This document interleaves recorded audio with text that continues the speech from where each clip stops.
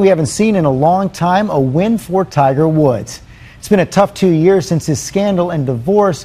Week after week, the world's most famous athlete has looked like this on the course. But Sunday, all smiles, and that fist pump is back. So we asked my GMA colleague Josh Elliott to take a look at how Tiger is starting to get his groove back. And there it is, a W for Tiger Woods for the first time in more than 2 years. A moment exactly 749 days since we'd seen it last. Today was such a picture-perfect day. Tiger Woods' tale is well known.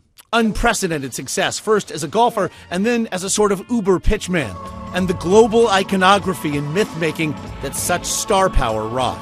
So why then was Sunday's win in a tournament that didn't count against a field of just 17 other players so meaningful?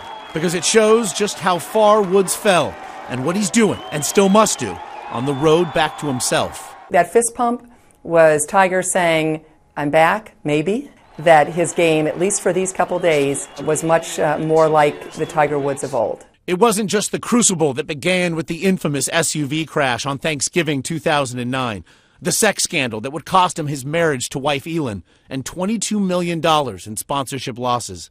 Woods' body was also falling apart. With a legendarily violent swing came the maladies of wear, a lower back injury, a chronic stress fracture in his left tibia, a left knee that required 4 surgeries. And as it all grew worse, so too did his frustration. God, Tiger! And as his game crumbled, so did his inner circle.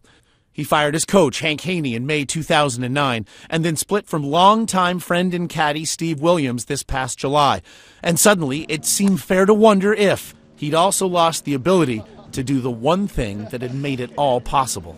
Sunday's win provides no definitive answer, but if only for one day, clad in his signature red of so many championship Sundays past, Tiger Woods seemed a picture of what he once was, rather than who he had since become. And George, my home was a focus group of 3, but for the first time in forever, we were toggling back and forth between an NFL game in progress and golf. First time in, say, about 2 years. Good news for Tiger, maybe great news for the game. And we'll all be watching to see how he does in those majors. Okay, Josh, thanks very much.